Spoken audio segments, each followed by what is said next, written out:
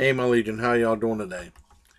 Sad news today. Two legends in different entertainment fields both passed away, and I'm going to do two individual rest in peace videos to do them both justice.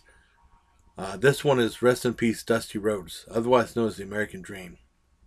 Now, I remember Dusty Rhodes since I was a kid. He's been around for a long time. He, unfortunately and sadly, passed away at age 69.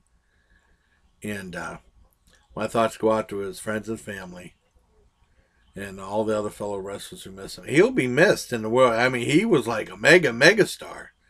He's so creative and stuff. I remember seeing him in the 70s. There was a, I didn't get it till much later.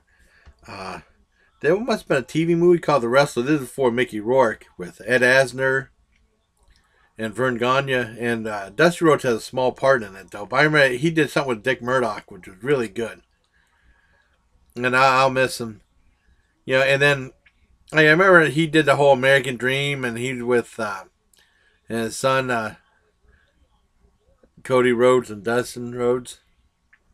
And I remember when I was in Sharon, PA, going to Quaker Steak and Lube, and they had like celebrity quotes for the chicken wings. They have really good chicken wings at Quaker Steak and Lube, but very expensive ones. And they had a quote from Dusty Rhodes saying how good they were. I can just imagine Dusty Rhodes going through a whole plate of those things, you know. And there was a funny anecdote when I was in Fort Detrick, Maryland.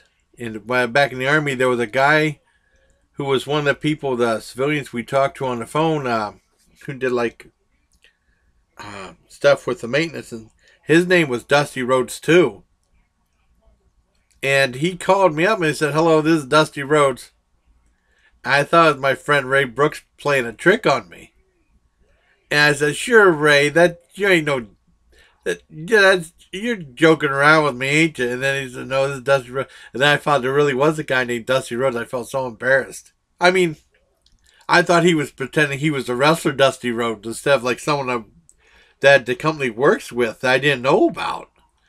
That was embarrassing, but a little funny anecdote. But no, you'll be truly missed, Dusty Rhodes.